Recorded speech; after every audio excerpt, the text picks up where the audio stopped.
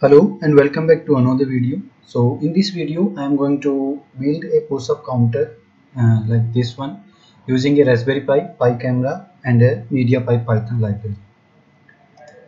So MediaPipe is a cross-platform machine learning pipeline, and it has released many pre-built Python and other language packages. So you can see that here. So it has released face detection, face mesh detection, iris, hands detection, pose detections, and many other Python and other language packages that can be directly used for in your applications. So here in this project we are going to use this pose detection model of MediaPipe.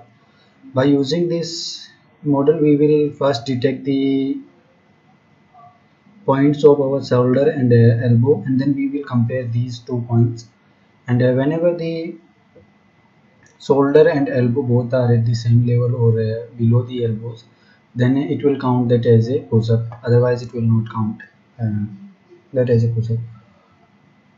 So this library, MediaPipe library, can be easily installed on Raspberry Pi, and a complete step-by-step guide for installing this library and a complete code for this project can be found at the link in the video description.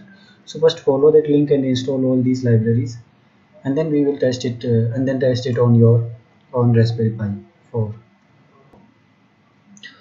So before going to its working, let's first take a look at the code that we are going to use. So this is the complete code that we are using, and at the starting of the code, first we have included all the required library files. So here first we have included the OpenCV library file, and then the imported the MediaPipe library as a MP. So as mentioned earlier, MediaPipe is the core package for pose estimation, while the OpenCV is used for image processing. Now then in the next lines, we have created two new variables. So first one is the MP drawing that will be used to get all the drawing utilities from MediaPipe Python package, and the second one is the MP pose. So this is used to import the pose estimation model. Now after that we have defined some variables like counter and the output video name, and then in next lines we have defined a function called find position. So as the name suggests, it is used to find the XY coordinates of all the body landmarks like shoulders, eyes, hands, etc. So the coordinates of these points will be then stored in this lmlist variable, and this list will be used later in this code to get the dimensions. So after that we use this cv2.video capture function of OpenCV to start the video streaming, and here I've used a pre-recorded video for push-up detection. You can even change it with 0 if you want to use your Raspberry Pi camera, or you can change it to 1 if you want to use any USB camera that is connected to your Raspberry Pi. So then next I have created a new instance for a MediaPipe feed to access the pose estimation model that we have imported earlier in the starting of the code. So we have also passed two key arguments that are minimum detection confidence and minimum tracking confidence. And then in next lines we are using the cape.read function of OpenCV to read the video frames, and then we are storing these frames in a variable called image. Now the image that we got from video feed is originally in BGR format. So in this line we first flipping the image, and then we are converting the BGR image to RGB format. Now after that we are going to pass this image to the pose estimation model, and then the results will be stored in a variable called result. And then we have converted the image to its pre-position, that is RGB format. Now here we have used that lmlist variables and calling the find position function to get all the coordinates of the points of our body, that is shoulder, eyes, hands, etc. So now that we have the position of all our points, we will use the points of our both the shoulders and both the elbows to count the push-ups. So for that, first we will get the IDs of the both the shoulders, that are 12 and 11, and IDs of both the elbows, that are 13 and 14. So using these IDs, we will first get the dimensions of all these 4 points, and then we will compare it with each other. So here first we are getting the coordinates of our shoulders, and then we are comparing these coordinates with the coordinates of our elbows. So if the shoulders are at the same level as elbows, or below the elbows, then we will set these stages down, and when the shoulders are above the elbows, the state will change to up, and it will be counted as a push-up. So here we are increasing the push-up count using the counter plus one function, and when the push-ups are counted, we will print the push-up count on the video streaming using cvt.putText function of OpenCV, and in the last of the code, we are going to export this video stream as a video output to our project folder. So this is the complete code, and here in the last we have initialized the key q if you want to terminate the code in between of the processing. So this is the complete code.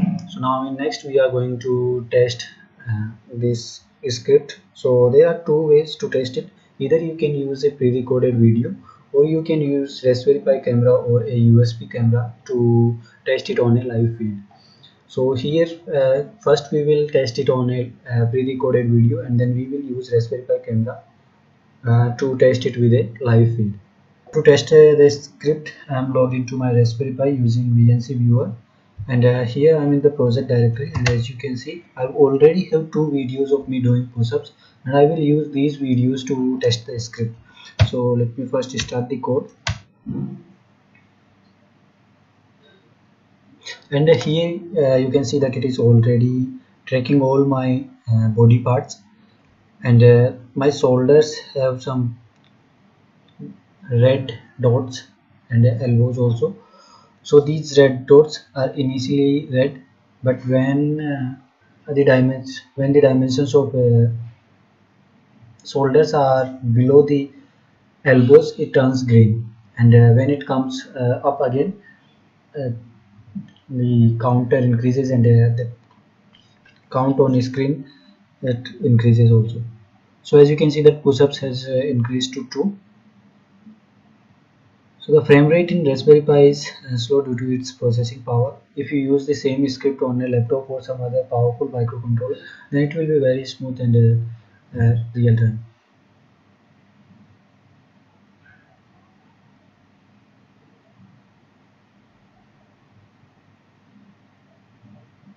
So as you can see that it is counting the push-ups correctly, and only drawback is the speed of processing speed. So this video will be also exported to the project folder in a MP4 format. So you can even use view this video after the processing completes.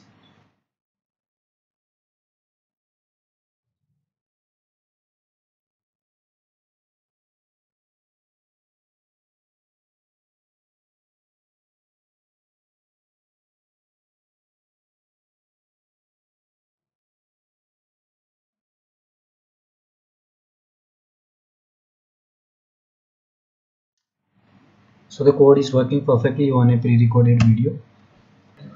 So after testing this script with a pre-recorded video, now let's test it with a live video feed from Raspberry Pi camera.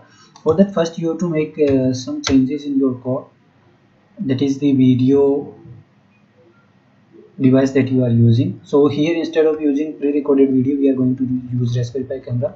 For that, change the video address to 0, and then save the changes. Now launch your Python script.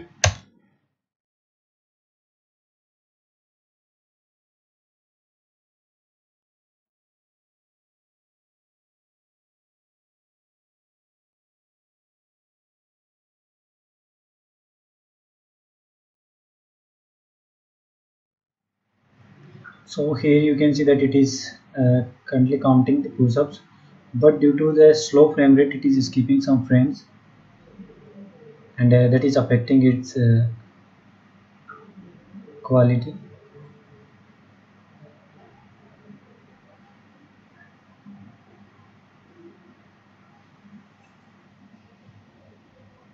So this is how you can use MediaPipe library with Raspberry Pi 4 to build a personal push-up counter.